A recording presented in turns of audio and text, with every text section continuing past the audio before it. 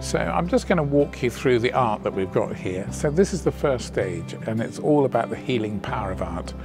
Because for many of these folks, they have been quite traumatized or just lacked an opportunity to relax and enjoy themselves. So we created a space where they could just experiment with art. We did things like straws, and we got them to blow art across a page, and you can see some examples here where they mucked about with forks and knives to create these incredible patterns. And what I loved about this process was within a few minutes they discovered their own creativity that they hadn't realized before.